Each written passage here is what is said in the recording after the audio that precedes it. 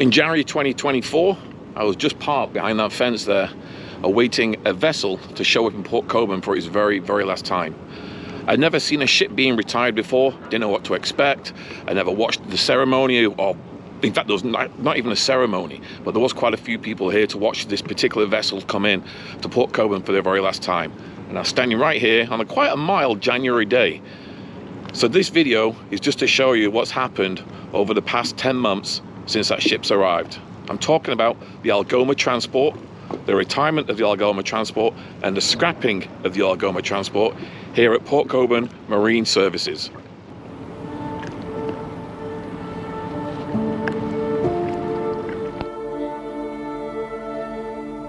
On January the 8th of 2024, the vessel Algoma Transport sailed into Port Colborne under her own power for the very last time.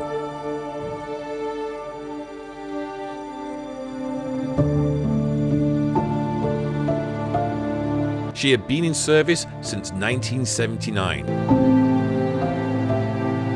meaning it was nearly 40 years old by the time of its retirement. Over time, the vessel had experienced wear and tear from harsh operating conditions, particularly in the Great Lakes, where factors like ice, storms, and fluctuating water levels accelerated the deterioration along with the cargoes of salt that she once transported. The scrapping of the Algoma Transport at Port Colborne symbolized the end of a long and productive career for the vessel. Algoma Transport was being scrapped because it was no longer economically viable to operate due to its age, high maintenance costs, and inability to meet modern environmental and operational standards. The Algoma Transport is being recycled at the Marine Recycling Corporation. This company is one of the leaders in North America when it comes to dismantling and recycling ships. They specialize in environmentally safe disposal of vessels, ensuring that materials like steel are recycled and that hazardous materials are handled properly. The Algoma Transport was brought to Port Colborne, where it was methodically broken down by the recycling company.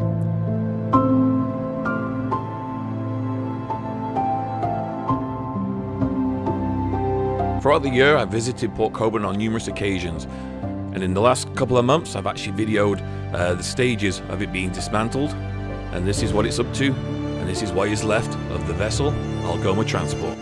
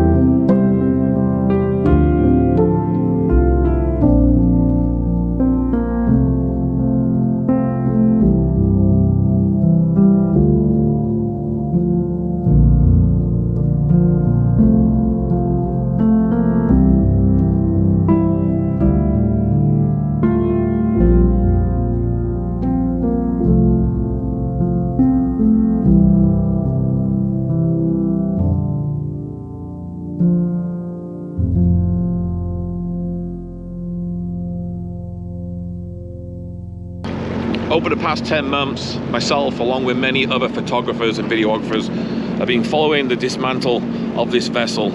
And through our lenses, I hope you've enjoyed the footage that many of us have provided over the past 10 months as Algoma Transport is slowly recycled and goes on to another life somewhere. I hope you've enjoyed these videos, and particularly this last video I'm doing on this ship. It's been a great journey. I got quite attached to the vessel when I saw it come into port on that 8th of January earlier this year. And over the winter, I saw it just sat here doing nothing. Nothing was happening to it for a long time. And then around about May, June, then the work started. And it really became evident very quickly in the summer that this ship was going to be literally completely gone within a matter of months.